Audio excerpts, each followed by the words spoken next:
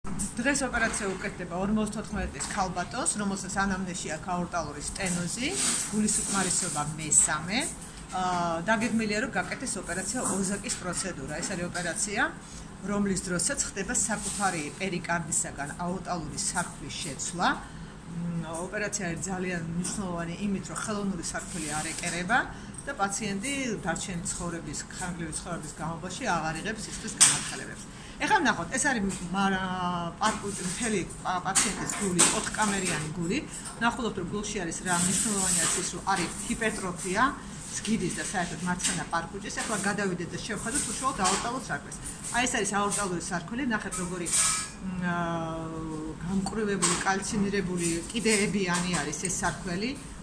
დავადოთ ეხლა ამას დოპლერი და ვნახოთ დოპლერზე რამდენად არის რეგურგიტაცია. აი ნახეთ, რომ აი ეს ნაწილი არის სარკველი, კარგათაც არ იხურება, გარდა იმისა, რომ არის სტენოზირებული.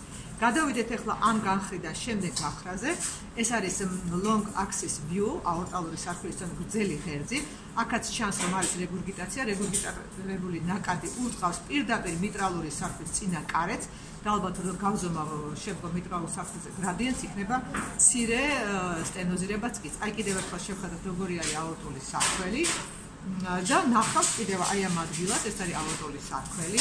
აი ეგ არის კალცინირებული, განსაკუთრებით დიდი კალცი ჩანს მარცხენა და არაკორონარულ კარეთზე და ეს არის უკვე აღმავალი აორტა, რომელიც არის შედარებით გაფართოებული.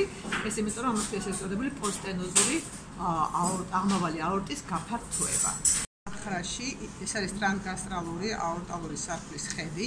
ამ გახრაში ითვლება აორტალურ სარკმელზე გრადიენტი სტენოზის დროს, რომელიც ძალიან მნიშვნელოვანი მაჩვენებელი არის ოპერაციის ჩვენებისა.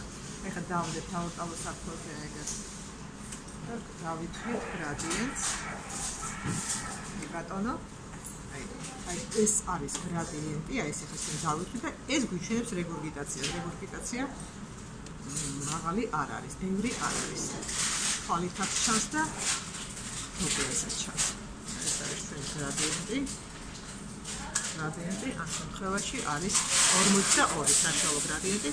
ეს არის პირდაპირ ჩვენება, რომ ოპერაცია უნდა გაკეთდეს და ჩვენი ქირურგები და მთელი ჩვენი ქირურგიული გუნდი ეცდება, რომ გაკეთდეს ოპერაცია ოზაკის პროცედურა, ანუ ამ დაზიანებული აორტალური სარკვლის შეცვლა თავისი აუტოპერიკარდით. აი კიდევ ერთხელ ამ გახრიდანაც ვნახოთ, აი ეს ნაკადი, რომელიც ჩანს, აი ფერადი ნაკადი, ეს არის რეგურგიტაცია აორტალური დაზიანებული სარკმელი, რომელიც აწვება და ფუნქციონალურ სტენოზირებას მცირედსაც იწვევს მიტრალური სარკმლისას.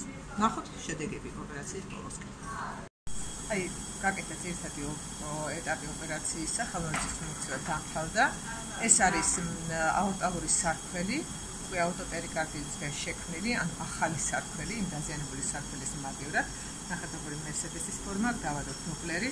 დოპლერზე ნახოთ, რომ ფაქტიურად რეგურგიტაცია არ არის რეგურგიტაცია.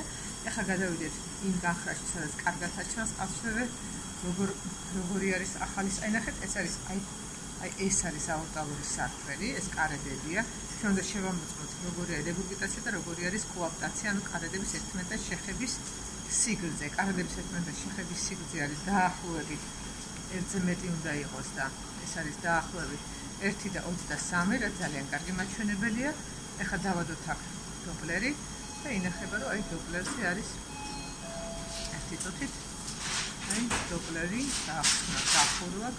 დახურვა. აქტიურად არანაირი რეგურგიტაციის ხასიათი არ აქვს.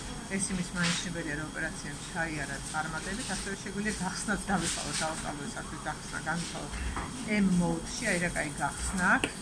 აი ეს არის გახსნა, იქნება აი აქ. ამ შემთხვევაში აქ დავითვალოთ და აორტალური სარკმლის გახსნა ამ შემთხვევაში არის 1.55, რაც ძალიან კარგი მაჩვენებელი არის. გამოდი. Всё.